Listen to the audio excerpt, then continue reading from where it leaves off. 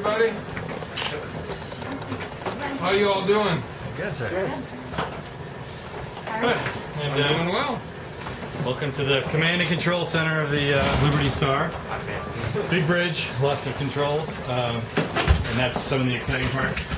You know, a few people have told me, "Oh, this, the ship was built in 1980. It's older than the King's Pointer." But what I've been telling everybody is that this has been constantly upgraded, brought state-of-the-art equipment, overhauled. I almost think that NASA keeps everything ready to go into space at any time, and I think we're pretty close to that here. And maybe, Joe, if you'd like to explain the exciting part for us, especially, will be the only maritime training facility that has a dynamically positioned ship, and some of the things that they've done with that is pretty exciting. As Chris had mentioned, this vessel was specifically designed to recover the solid rocket boosters from the space shuttle.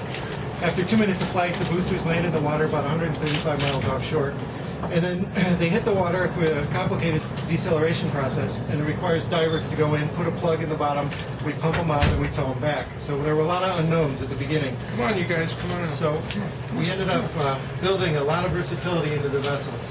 It has, as Chris mentioned, controllable reversible pitch propellers, meaning that you can control the speed of the engines and the pitch of the propellers independently. We put a water jet bow thruster that applies thrust at starboard port up forward.